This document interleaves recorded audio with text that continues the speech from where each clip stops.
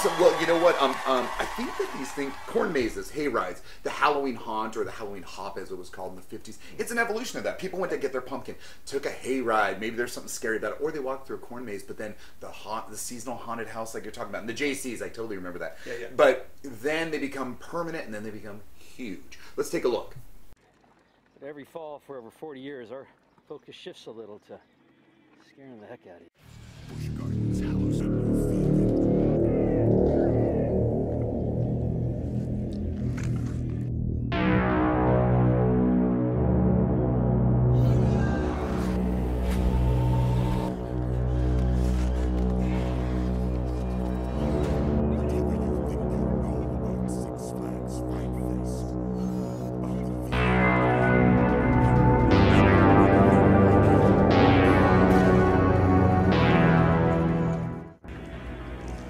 That's why we take great pride in our grade A organic fed zombies.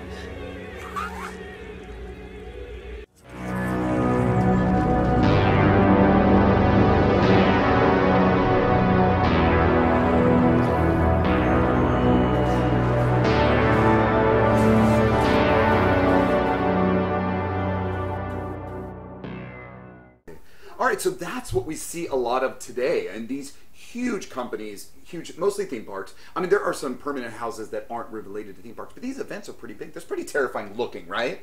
Well, as Halloween Horror Nights alone now, you know, when I started with it, there was still a little bit of that element of the Little Rascals. You know, let's put on a show. But if you let me stop there, everybody. So as in his career with Universal, and not in his current state, but years ago, you had a major part in creating Halloween Horror Nights. Tell them what you did to get it going, or to get, when you were there, what you did. Well, I worked, I'm probably most known for a show called Bill and Ted's Excellent Halloween Adventure, but on the haunted house side of things, I would say my biggest contribution was trying to evolve the houses from a JC's-like loose collection of unrelated scares into legitimate stories that you were experiencing. You know, and it got to the point where we developed documents that I called Bibles for each house that would lay out the 3-act structure for the story and go through all the characters and whatever backstory that the actors would need. So it was really evolving the experience from kind of just a series of unrelated boo scares to an actual story. And then long after I left, they took that even further, and that evolved ultimately into the icons that were created. I was going to say, we talked about these horror icons, whether they're Freddy or Jason. There's even the Universal Monsters, who've had some great houses, by the way, in this recent past. But yeah, they would be a theme to an entire a haunted house or a maze. And part of the evolution I was referring to was today, you are getting screen quality production design. Absolutely. So today, especially after years and years of seeing how the sausage is made and helping make the sausage, for me the pleasure is to go into those houses and just feel like I'm walking through film quality sets, especially some of the houses that are based on well-known IP. I love that because as a lifelong fan, I am now living movies in a way that would have been impossible growing up and would be impossible in any kind of permanent attraction. But for 6 weeks or whatever it is, because Halloween is turning into like a food and wine festival, it'd be like 37 weeks this year. You know? It will be 52. But you know, for that period of time, I can walk through The Exorcist or Poltergeist. The quality of these is amazing, and it's amazing that they aren't permanent. Yeah, because you look through it. I mean, you've seen them before, where you're like, the production value is insane, and you're like, how is this not permanent? Where do they put all this crap? Yeah, absolutely. Well, it's, you know, warehouses just filled with horrific things. So I love that you said that you took it from those just random jump scares to a storyline. What are some of the best or your favorite story haunts or mazes that you worked on? One of them I remember, I think it was the last year I was there, Titanic was, you know, #1 movie at theaters for like almost the entire year. So this was a little bit playful, no less scary, but we did a house called Frightanic that was about this cruise ship that went through some kind of phenomenon between Hawaii and Los Angeles, and when it ported, it was a death ship.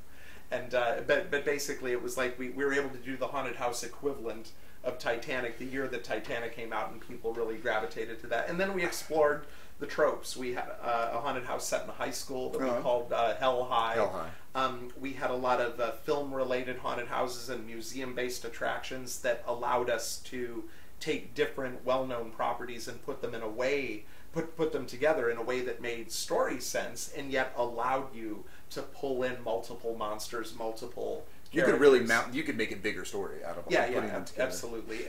I'm amazed. Anyone watching, you're hearing Jason talking, you're going, I didn't realize so much was going into this, but there's a lot more than just, blood, sweat, and tears. You're talking about thought.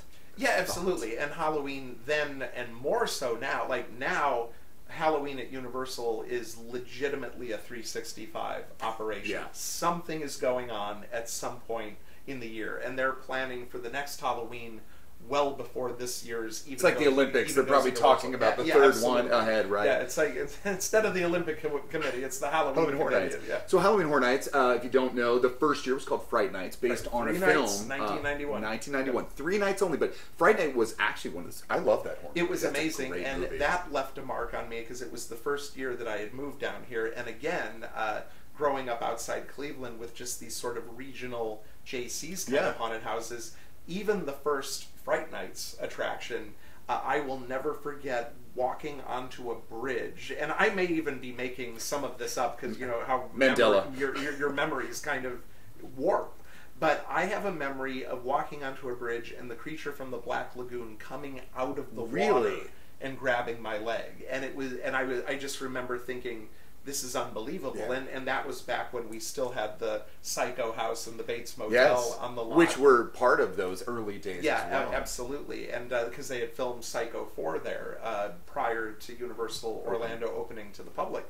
But that was really my first taste of how you can really up your game in the Halloween genre and do these not only film inspired but film level quality experience. And from a studio, you'd expect that. Yeah, when you say film level, I'm thinking it should expect it that way. Yeah. Which is awesome. I loved going. Universal Halloween Horror Nights is that the mama. Yeah, because absolutely. SeaWorld now here in Orlando having their inaugural year, I went and it was nice. I will say when we came in and it started, it got a 5. When we left, it's definitely a solid 7. But is their inaugural year? So Hallow Scream has been at Busch Gardens for a long time, and it's been at other SeaWorlds, but it's finally here in Orlando. Their 4 haunts were pretty good. Their show was the creme de la creme. Not a Bill and Ted, but it was an excellent high energy show. They have some things to learn. Their food sucked ass, but but you know what? Love SeaWorld still. But yeah, there's Hallow Screams. There is so a cheer within a jeer there, to use an old TV cheer and a Guide jeer. Oh my God, we talked about TV Guide. Check out Popcorn Live about network sitcoms and the TV Guide on the last episode. So yeah, I love that it's kind of the mama and people are still involved. So it was like the first, and then you get to your Six Flags. And Disney, which will not go scary at all, still has a Halloween event, so you can still at least consider it going, we all need to get into this business, right? Yeah, absolutely. And they provide a different sort of experience for a different audience, and that's an audience that that Universal wouldn't go near for obvious reasons, because we have such an established event that you're not going to deviate from that. So I'm going to have the family type haunted because house. my son, who loves scary things, and he's 7, he keeps asking, can I go to Halloween Horror Nights? And I'm like, please trust me. You're remembering the time that Satan was yelling at you? It's not a good idea. You will thank me. Your future therapist will thank me. Well, I love You're a Surrell. You will be in therapy, I can promise you. Here in Orlando, we had a permanent haunt a long time ago, Terror on Church Street, which I loved to go to back then. And that was my first foray into, like, there's permanent structures. Now, there have been some that have come and gone in Orlando, too, but it's an epicenter. Yeah. Skull Kingdom, even one called the Haunted Mansion, a different one, in another area. But speaking of the Haunted Mansion, that is a permanent location. It's a permanent haunted house with a great history. We're not going to get into its history, but, you know, Walt Disney World, Disneyland, and the other Disney theme parks around the world, a permanent site of a very famous haunted mansion is exciting, and it really has, I think, a lot of historical background that everyone else has played off of. Yeah, and it also made a movie. So I have a book here that I've had for some time now. Actually, when did this come out? That one came out in 2003, coinciding with the release of the film, the Eddie Murphy film. Yeah. So The Haunted Mansion, From the Magic Kingdom to the Movies by Jason Surrell. So this book, like you said, is a correlation of how the Eddie Murphy Haunted Mansion movie kind of relates to the background of the Haunted Mansion. So being a former Imagineer, you got to publish this book just by, did they say, could you write this? I asked. It was a book that I wanted to read, and it was in the summer of 2002. And I remember asking my vice president at Imagineering here in Florida. I said, "How do we go about pitching a book?" And he goes, I don't know. Email Marty Sklar, who was still head of Imagineering at the time, plucked out of UCLA by Walt Disney himself. So I emailed him, and it was basically something of a covert op, because I said the company would probably never put out a book on the Haunted Mansion attraction on its own.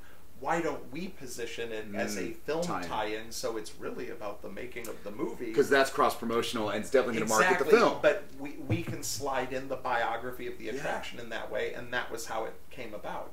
But I love it because, again, what was the year? I'm sorry. 2003 is when it came out. 2007 is when most smartphones, social media wasn't even out. So you can see some fantastic documentaries, whether it's a YouTube documentary or something official, but there's some great information and beautiful pictures in here. I was wondering if you would sign it for me. Absolutely. Thank you so much. Right now, apparently. Right now. What better use of airtime could you have? Well, while you do that, I might talk. I just think it's fantastic that I've had this book since then, and now I have to actually have you here to do that. No, you're going to play a game in a minute. It's the last game. We're going to play a little, I don't know if it'll be harder, but it'll have a unique second part. So, the final girl. The final girl trope. A lot of people say it's Sigourney Weaver and Alien, but you can't really count that sci-fi as much, or a lot of people debate it. But there's a lot of final girls out there, and I want to test your knowledge of some final girls, Jason, with what movie they're from and their names. So that's what you're doing next. Sound exciting? Yeah, very exciting. I will also have that up on the screen for everybody else, so as I show them a picture of a final girl, you guys can play at home. Let me know what There you go. Happy haunting. I love it. You know, I was going to start the show with Welcome Foolish Mortals, but I thought that was a little too much. A little on the nose. He's much more sophisticated. Oh, you can tell, right? Yeah, exactly. This is the same cobwebs in the Haunted Mansion. Okay, so here we go. And you guys can see that on the screen there, but I'm going to show Jason some final girls, the movie, and their name. And if you don't get their last name, I totally will forgive you. Okay. Heather Langenkamp as Nancy. Wow, he's got the actress too. Well, coincidentally, before I came here, I was watching Wes Craven's New Nightmare happened beyond, and New Nightmare's not too bad. With all due respect to Heather, not the strongest actress. No. Just put that. She still survived. She's not a Jamie Lee. No, not at all. All right, so that's what movie is that? Nightmare on Elm Street. But you got Nancy, hard one. You'll know the film. It's Texas Chainsaw, but Marilyn. He's knowing the actress's name. This is amazing. You know, Marilyn Burns was her real name, but she plays. I don't remember. That's great. It's Sally, but that's okay. Yeah. Amazing, because people tend to forget that one, but it is the slashers you can get, and it's about as disturbing. Disturbing, absolutely. This is the tricky one, but I have mentioned it.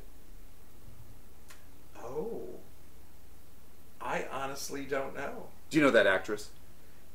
She is famous for Romeo and Juliet, actually. Olivia Hussey. Very good. She was also on Death on the Nile, one of my favorite movies. Just let you know. Yeah, that's Olivia Hussey. So you can see the background, what's going on here. Christmas? It's Black Christmas, yeah. Her name is Jess, and she is the final girl in that. And I think my producer here, LJ, we love that movie, don't we? It was good, yeah. It is good. It was surprisingly good. And it's not one of the, you never, you see the eye of the guy. I think people can argue, is she actually a final girl? Because you really don't know at the end of the movie, because they don't catch the killer. They don't, and the sad thing is she's the last one left in the house to rest. Yes. And there's a phone call, and you're like, okay. I would also like to point out that he softened me up with those easy film themes. And then he throws me with some, something like Black Christmas. Like, I had to throw Black Christmas. I thought we're going to see Janet Leigh and Jamie Lee, and but no. Olivia Hussey shows up and makes me look like an idiot. Well, okay, so I'm going to throw Laurie Strode in there. Jamie Lee, yeah, absolutely. Friday the 13th. Don't remember the actress or the name. This is Alice, the character's name, for sure. So Friday the 13th, I didn't think it would be super tricky for you. I knew throwing Jess in there would be, but Alice is unique because Friday the 13th, of course, not late, I think it's 1980. 80 was the first one. Release dates, I'm fine. Final Girls, not so much. Not so much. Yeah, right. But Alice is a great final girl. The thing is that in the sequel, she's in it again, but she is killed at the beginning, which happened on occasion to almost eradicate any trace of what happened in the previous film, right? But the final girl, by the way, you can get a fantastic piece of original artwork on Final Girl from our sister brand, Collection 82. This Final Girl piece is part of the Collection 82 artwork series of Pop culture design and illustration made by me, so help me get my thing on your thing. You'll find a description and a link in the bio at the end of the show. Have you had a good time?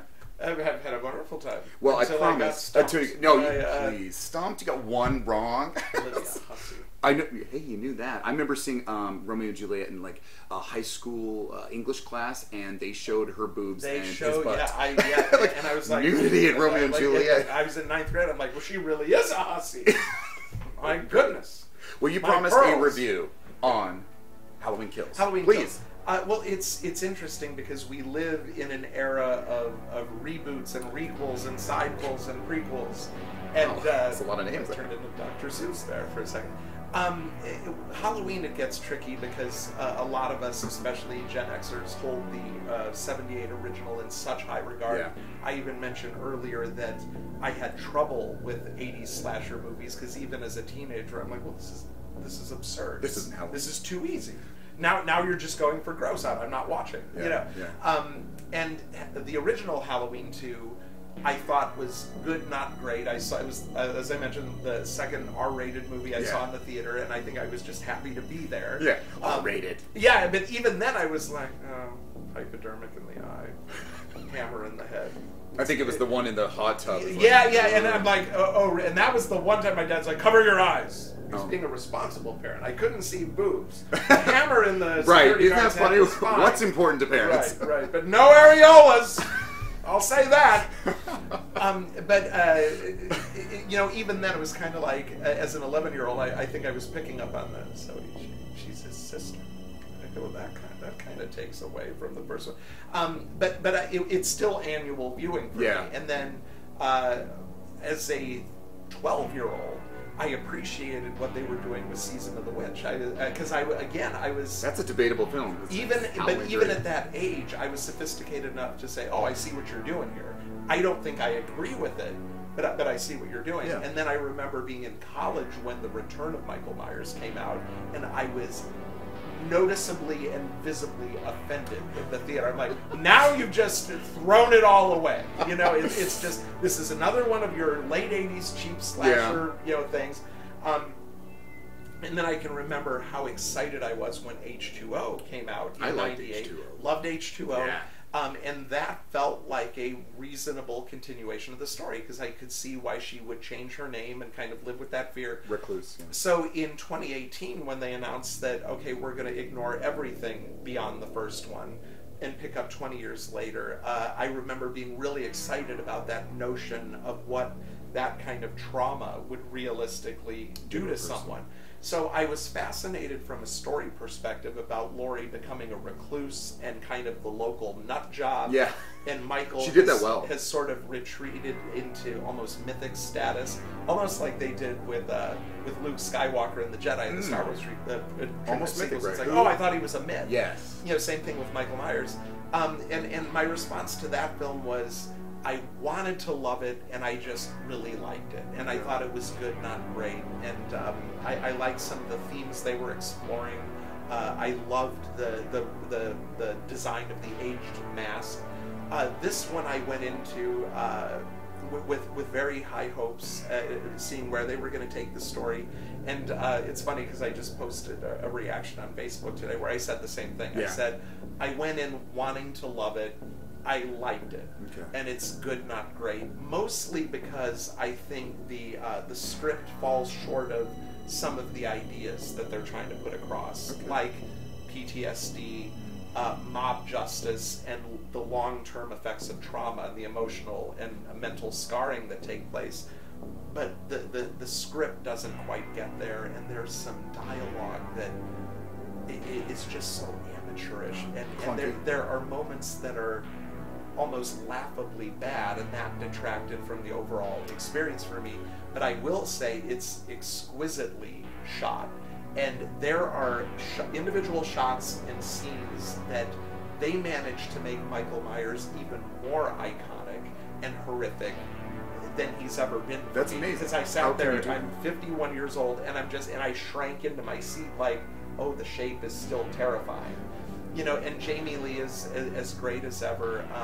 But I think it it falls short of its potential, and I think it falls a little bit short of its own aspirations. Yeah. But and I don't know if it's because I'm getting older and even more sentimental than I've ever been. I have what Steven Spielberg calls a case of terminal nostalgia. So I think there's part of me, and this applies to the Star Wars sequels and Blade Runner 2049, there's part of me that is just so happy to spend time in these worlds again and with these characters again that I overlook a lot. But make no mistake, it's still very scary. It is brutally violent. And also, and this touches on our earlier discussion, the kills are more elaborate and creative than anything that was in the original. And I remember having this conversation with Mike Aiello, who's one of the forces behind Halloween Horror Nights today. Yeah. And he made the point, he said, yeah, that you almost couldn't make the original Halloween today because the audience, for good or for ill, has evolved to such a point that they wouldn't find that scary. So you almost have to have the over-the-top violence, the blood, the gore. I personally think you could pull off a movie like Halloween today, but it couldn't have a brand name associated with it. It would have to be an original story that people would go into cold to buy the suspense, the lack There's too much of history blood. with something, and yeah, I feel there's like too much baggage coming with it, and because, like we said, if you want to overgeneralize, the original Halloween spawned the slasher genre as we really know it. But it evolved, as we mentioned with Freddy and Jason, into over-the-top cartoonish level blood and guts. And I don't know that genre has ever really moved on from that. And I think that if you were to do something like Halloween or Psycho, or even something like The Shining, which to this day is one of the most terrifying supernatural horror films, ghost stories, ever made. But it wouldn't be looked at. It wouldn't be looked at the same way today, and yet I can't walk down a hotel corridor anywhere in the world without thinking, I'm going to turn the corner and there they're going to be. And, that's a really good review. I love that you mentioned the mob mentality real quick, because during the previews and the trailers, I saw that and hoped there would be some development of that. And you said there's some good intent, but maybe it doesn't make it all the way. And the reason I say it doesn't make it all the way is because there's a couple moments in the movie where that rallying cry, evil dies tonight! It's like, there are moments that start to drift into melodrama and camp. And in my mind, I'm like, if you had directed that a little differently, I think you could have gotten that emotional relevance. I thought we were past that and resonance that you were going for, and I really wasn't a fan of what I think Michael Hall often did. some newer movies, I don't know if they're trying to appease everybody, and I think they are, because I thought we'd learn not to go to the melodrama camp, especially when you're trying to be as serious as these trailers and Jamie Lee Curtis are trying to be. But I probably will still see it because I'm a big Halloween fan. No, you have to, and you have to see it in the theater. We love it. I love seeing it with the audience, and I'm going to watch it on Peacock again this weekend. So it's not that I disliked it by any means. And there's a decent chunk of the movie that actually takes place in 1978. Ooh. So this movie That entices me. So this movie waltzes with the 78 original in ways that are emotionally charged and compelling and help recontextualize the events of that film. They don't change them, but they help explain why some of the characters today in this movie do what they do and why they feel the way they do.